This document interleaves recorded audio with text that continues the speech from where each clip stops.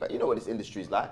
Yo, bro, you're doing such a great job, man. And then round the back, they're like, he's a prick. You know what I mean? Like, it's you see it all the time. Yo, bro, man, like, yo, but really and truly, they're wishing for your death.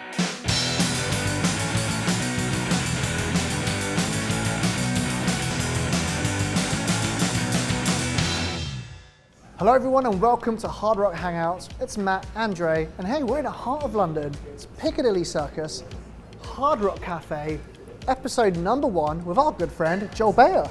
I mean, this is exciting for us because it's exclusive with Hard Rock Cafe. You know, no one's ever done this before. We hope you're gonna love this.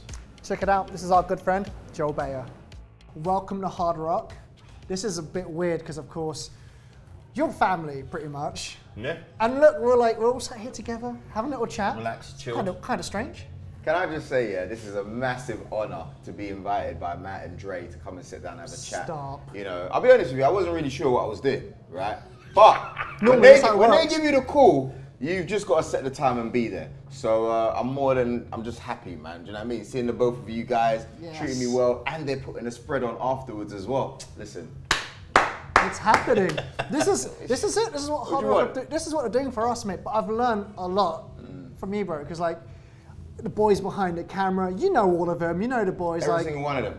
You know they've filmed your stuff. We've argued, we've laughed. Yeah, especially this guy here behind this camera.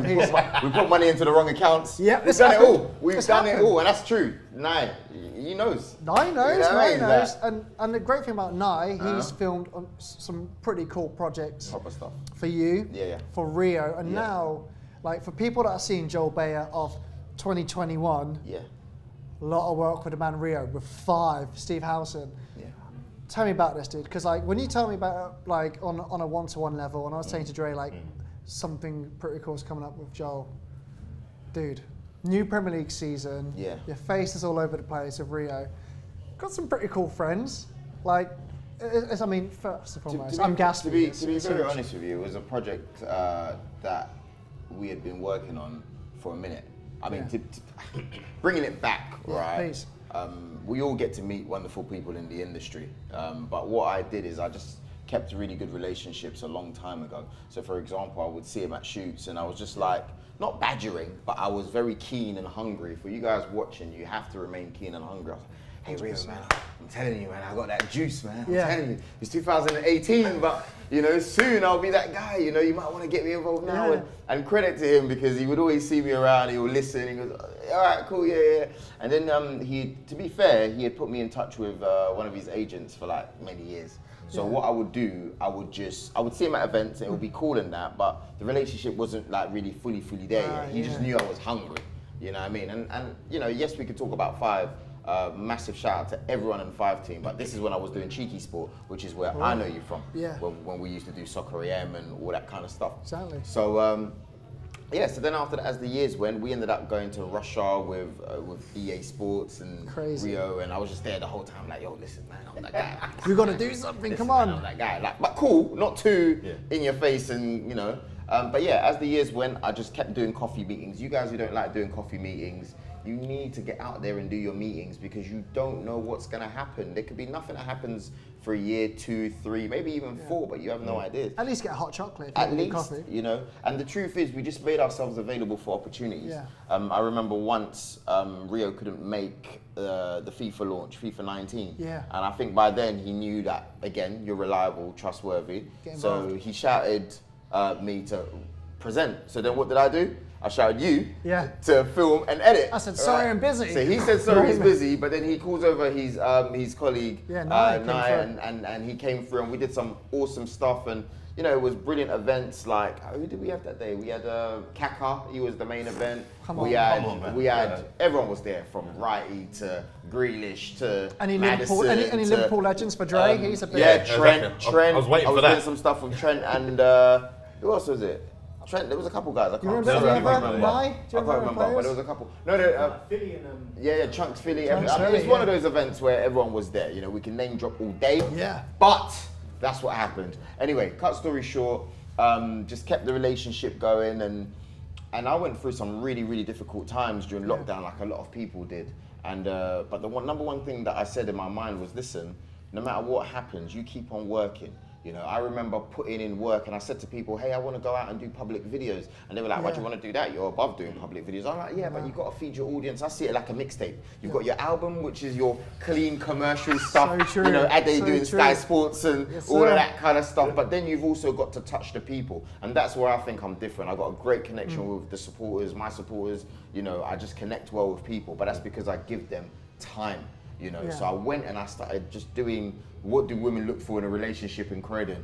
You know what I mean? Like specifically. We need Croydon. to know. You know what I mean? I need Like, a tip still. I still got to do the Clapham Junction one. That's coming soon. You know what I mean? But it's just things like that were catching people's attention and stuff. Still freelancing for companies with the brands, but I always make sure that even if I do the shiny stuff, I'm always doing the fan stuff. So for example, if I'm doing fan stuff, but me and you were doing Gillette stuff. Yeah. You know what I mean? So you're getting best of both worlds. And then I think that caught the attention again of Rio's team, New Era Company. And they were like, we want to redo our YouTube channel. Do you want to come in? And I was like, sure, cool.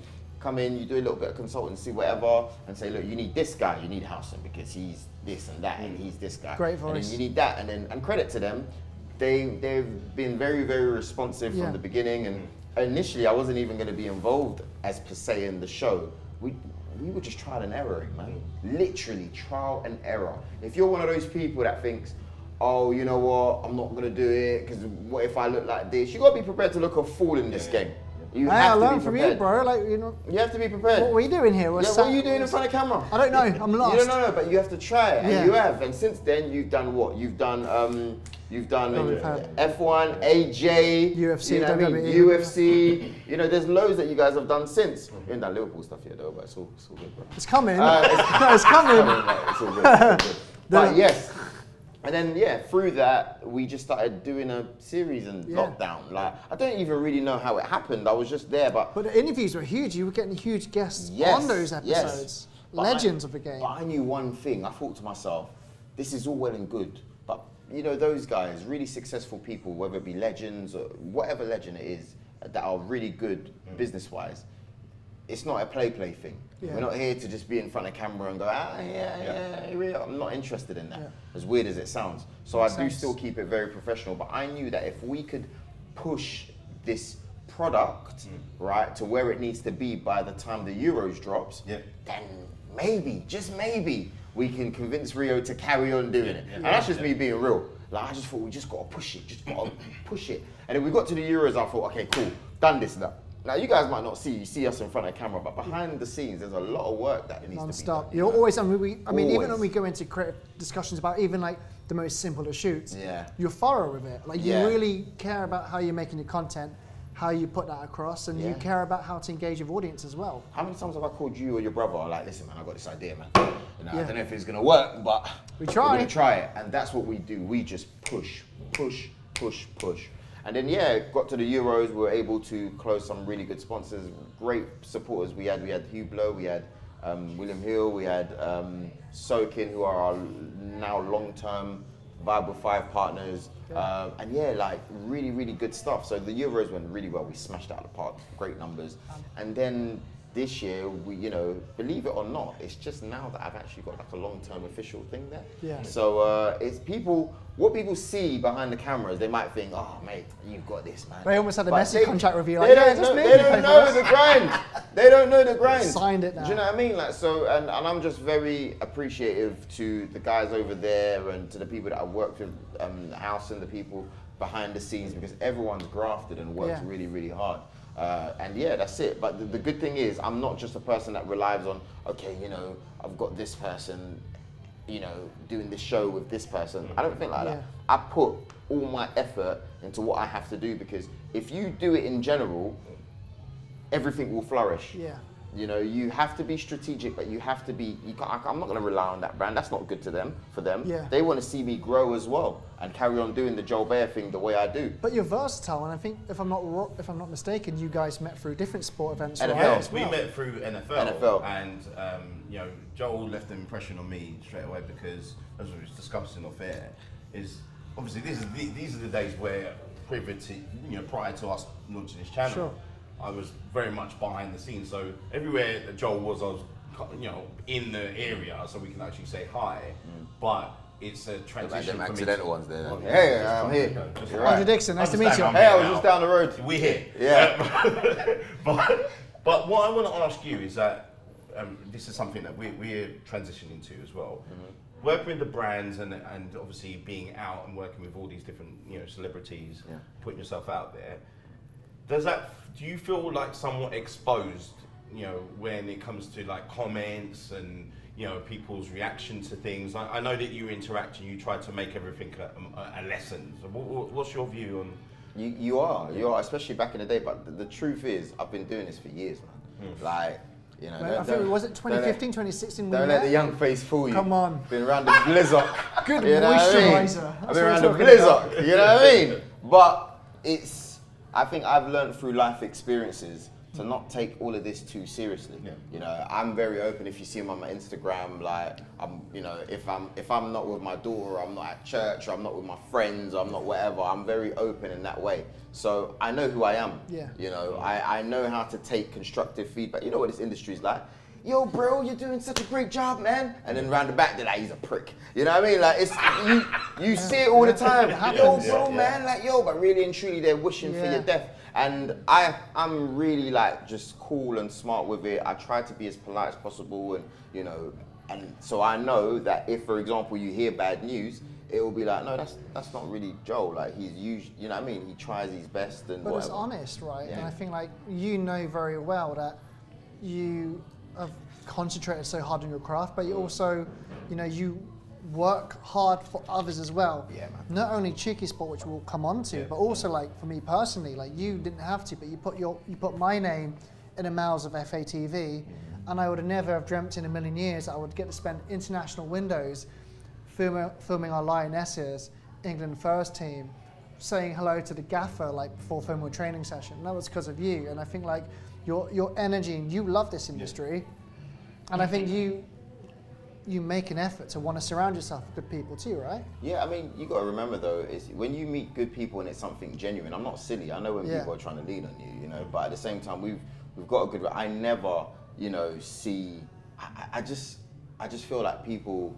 It can be tough in it because you have to protect what you do, but you also have a job to, like do what it is that you came on this earth to do.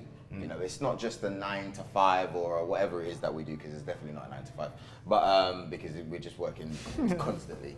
But yeah, you still have a responsibility to do what it is that you do, and I try my best to uphold those responsibilities. And I think one of the simple things that me and Matt had said, I think even beforehand, we said, listen, man, if you help me in this area, then I can help you in this area. And then it was just trust. And we've never let go of the trust that we formed maybe like 3-4 years ago. It was like a verbal agreement that we had. You gotta trust each other. Like, literally, it was that, you know what I mean? Like, and we've never violated each other. We've never taken the mick. We've always tried to come through. That's what I mean when I say I didn't know what it was about. It's because I don't really need to know what it's about when Matt calls me. All I know is that I need to be there if I can. He asked me for a time. I said, I can't do that because I'm doing work. Can you do this? And 9 o'clock, and he's like 11:30. Is that cool? It looks like 11:30 today. No one makes it on their own. But exactly. So even though you're saying nice words, how many times have I called your brother and said, listen, this is what I need? And sometimes I'll say in return, we do this, or sometimes it's just, can you help me out? Collaboration is so freaking important. It's like, and again, like trust. Like you trust when I say like, I'm sorry, Joel, I'm on another shoot or whatever. Can you trust like Nye, Joss, Melvin? And it happens. And like, and for us as well, Dre, like we've learned through this process that like collaboration and being just open with each other is such an important part of just being, I don't know, creatively. But everyone we work with is so talented. So when you look at Joss behind the camera, I've worked with him many times. Proper sick. We've done Sky Sports. We've done. Dude, you've done. What have we done, Joss? Shout out. Listerine ads. We've done a lot. The cricket. I mean, the stuff with Sky Sports and cricket. Yeah, and like it's not normally your sport. And like we've learned, like we jump into sports we don't normally do. But like everyone's going into different sports, learning together and learning different things. I mean, its versatility is everything, right? Well, I think as well, what I've definitely learned from you is obviously, not to be stuck in a box, but it's when brands to actually give your input in with your brand to actually personalize it. So therefore you're not just like holding up a picture or holding up a product, you know, those types of things. I'm going to something else at the moment because, you know, obviously we're going to talk about the Euros. Now, myself and Matt was discussing, obviously, during the actual Euros, me being extremely nervous for you. Now, you know, Joel doesn't know what I'm going to say here. I was very nervous for you when you was covering the Euros, as you was discussing, like, you know, obviously getting in with the crowd and things like that. I didn't go. Because, well, no, not that you didn't go to the stadium, but you was with the crowds and things like that. Oh, yeah. So that made me nervous, and because I knew what was going to happen. Oh, after. And so therefore, for me, what I wanted to know is like, how did you become so fearless, especially when it comes to those situations where you're, you know, supporting England, you know, and then it turns on you straight away. Like, how do you get how have you managed that situation, you know, and what was your like plans moving forward, like covering it? Was you going to cover it the same enthusiasm before? Yeah, because you see, one thing I know about humans is I've always known how humans are like. It's not like all of a sudden I've just figured out humans, like, oh my gosh, like, you know what I mean? Like, I know what people are like. Yeah. You know, you have to know what and who you support. A lot of those players there are great people.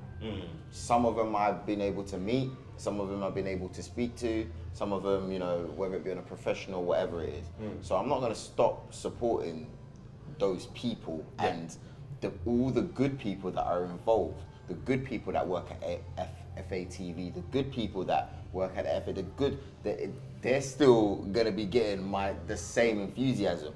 We're here tackling an issue that's bigger than the white kit that the players wear. It's a mindset of the country. Do you see where I'm coming from? Totally. So, you know what I mean? What am I going to start doing? Stop going down such and such that might be owned by a bunch of racist people, whatever, like, no. Do you know what I mean? So we can get real technical about this, but sometimes I feel like there's no need. You have to think on a bigger picture. Okay. I'm still here. What? Three Lions, you guys know, all the guys. I'm still there, working, doing what we've got to do. We were actually supposed to be working at the Euros. Remember, at one point, it wasn't something that was signed off, but we're still working on it. We were manifesting it, because, you know, we were planning. But I'm not going to turn around and be like, oh no, but this, obviously, we're still going to fight to make the situation better, you know? So that's why when I'm around, I don't care what color you are, where you're from, my white friends, my Asian friends, my black friends, if we're celebrating, you know what I mean? If we're celebrating man like Raheem scoring a goal, or we're celebrating Bosch, Harry Maguire clearing it off the line, or we're celebrating Saka doing what we're doing, we're still going to do that. And we're just going to stand against what we don't believe in. It's as simple as. And how great has it been for you? Like, not only are you respected in the content game, but now in a broadcast sense as well. I see you turning up on all the great channels. I see you on Newsnight on ITV. For yourself to like kick it back 5-10 years to see what you're doing now, that's got to be kind of like a pinch me, kind of like, we're riding a crazy wave here. Listen, man, sorry to get on religious about you, but my God is good, man. Do you know what I mean? I've been like anyone else, like, you're ready to quit. I'm literally after a game, I'm like, you know, I'm done with this. I'm done. Personal issues, looking at the bank account and it's just not agreeing with you. Do you know what I mean? You're like, oof. It's real life. This is tough. Like, why am I even traveling to this game? Because it's probably not going to get any views. Like, what am I doing? Like, literally, you feel like you're chasing your own tail. You have no idea what you're doing. You know, you personal issues with companies, friends, whatever it might be. I've been through a lot. But for some reason, I've just been given the grace to carry on going, and that's why I know that I have a responsibility. I'm not just going to go and it be all me. I will do it in the way that I think is appropriate. So that if that means I'm giving back to a young journalist that's in school, you know, I'm still going to protect what's mine. But I mean, there's young journalists in school. There's, you know, there's people who, whether it be charities, whether it be whatever I can do that might not be in front of camera.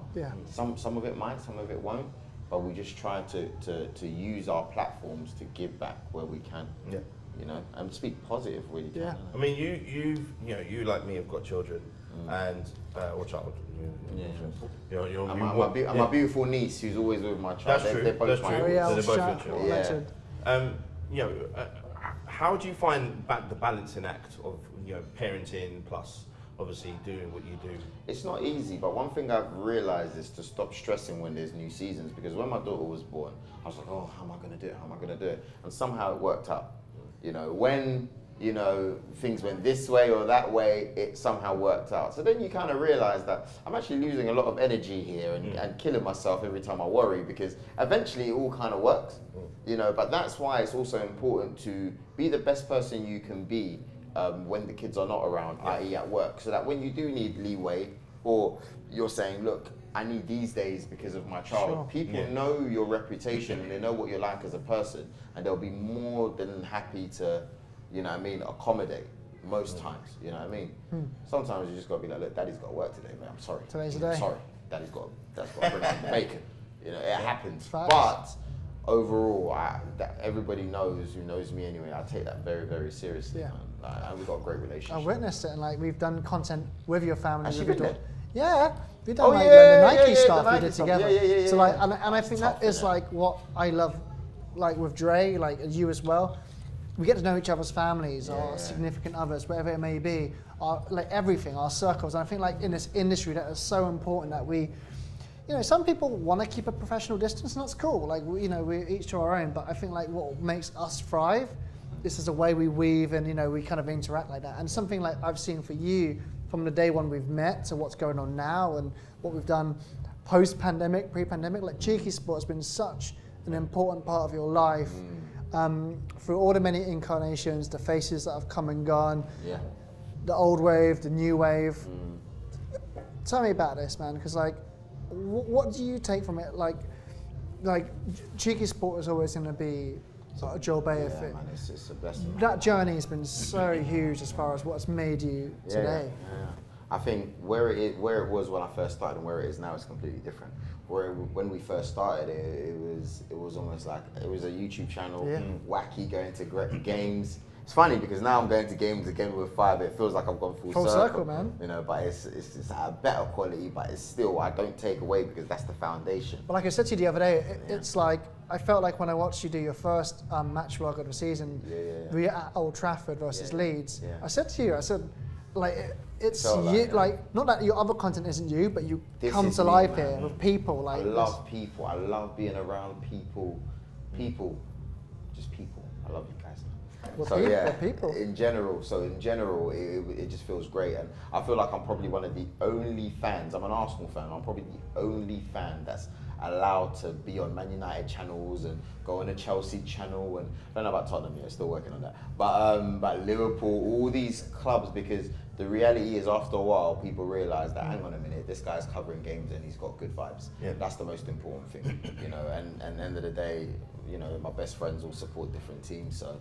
Has it made you less impartial, like, you know, because obviously you're dealing with Rio, you used to probably... I tell him every week, bruv. I can't wait till we slap you lot. Facts. Every week. I can't wait. And I say it, and that's one of the reasons why people love it as well, because when you can be honest and be like, nah, you know what I mean? You're not making my top 10 of all time. You know, like, but to be honest with you, I do it, but I do it because it's a childhood dream of mine, to be able to speak to my legends and tell them how I feel, even if I'm just winding them up. I love that. Half of the time I'm just winding them up because I think so highly of the people that I work with. But they're friends and humans, it's like, it's such a natural thing. I think especially working in the sport industry, like we've all learned as we've met different talents, you just start to really unravel that they're just humans. And you connect, like the connection you have with Rio. And I remember I worked with Rio on a shoot at Facebook.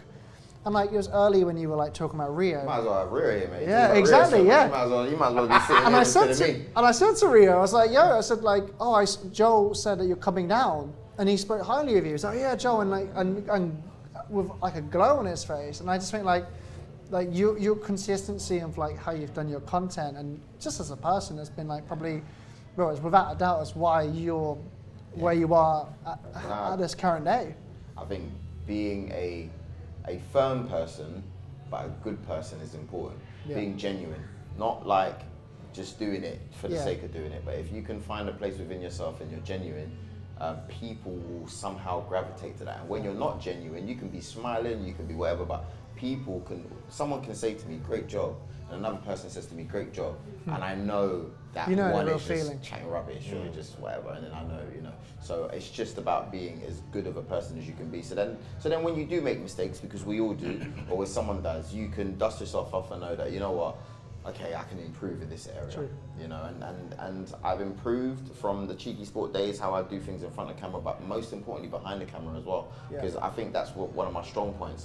I really take pride in being business savvy in this industry. First hand I can say, the briefs are good, and we know where we've got to be, like it's just, there's no mess, but that's important to be very clear and consistent. Very important, and it's added value, like, you know, you're not just going to go to people like Rio and be like, hey, I'm great in front of camera, like, what else can you, can you show? Because there's great presenters out there as well. There's people that are even better than you. So it's like, of course you want to be the best, but whilst you're on the way to that spot, you need to show other skill sets that will allow you to shine, you know, and that's very important.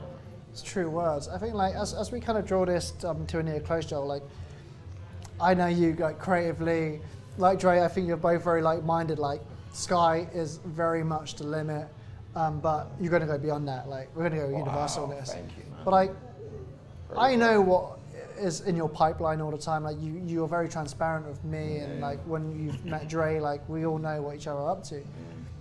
What is like the kind of the Joel Beya? Maybe there's a short-term goal, a long-term goal that you, as a presenter, a broadcaster, as just like even as a human, like, what are your creative goals? We're looking maybe the next 2-3 years, even 5 years time. What would satisfy you as like as a ticked box?